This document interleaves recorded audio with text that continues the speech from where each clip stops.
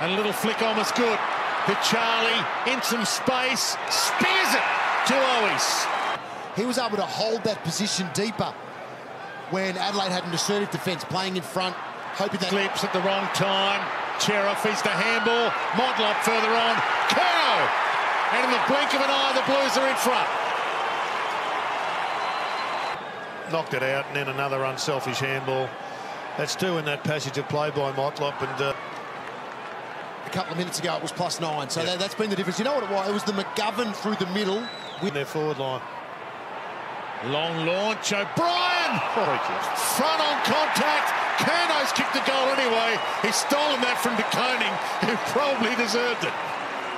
Good young player, this young De Koning. He's a beauty. It's transforming, or helping transform Carlton. And so too has that man who's had a brilliant season.